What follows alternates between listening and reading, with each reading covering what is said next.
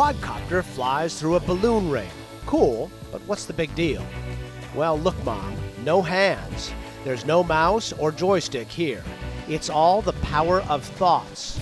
Then the signal coming from his brain is being picked up by these sensors and then decoded and sent through a Wi-Fi system to control this flying quadcopter.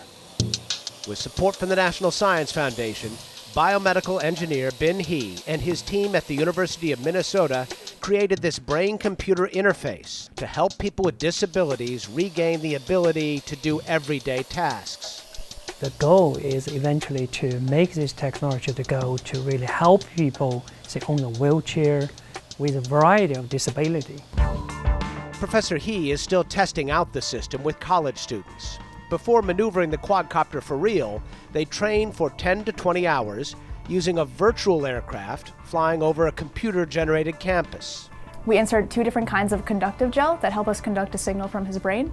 The interface is non-invasive, no implants, just an electroencephalography or EEG cap with 64 electrodes. When a participant thinks about a specific movement, neurons in the brain's motor cortex produce tiny electrical signals. And the computer is going to read that digital signal and do all the processing and extract out the brain signal and control quadcopter.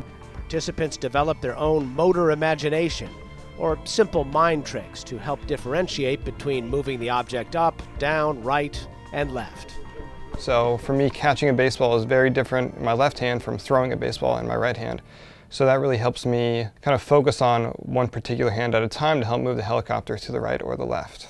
The interface is designed to help with simple everyday tasks like turning on a light switch. But Professor He and his team chose the quadcopter for the testing phase to keep participants challenged and eager to succeed. The more fun they feel, more engaging, the better performance they can do. Whether it's a wounded veteran or a stroke patient, the aim is independence.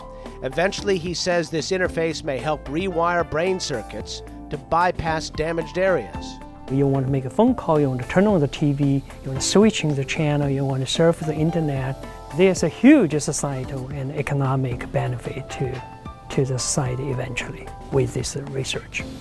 Harnessing brain power to help people with disabilities do for themselves. A high-flying idea. Just think about it. For Science Nation, I'm Miles O'Brien.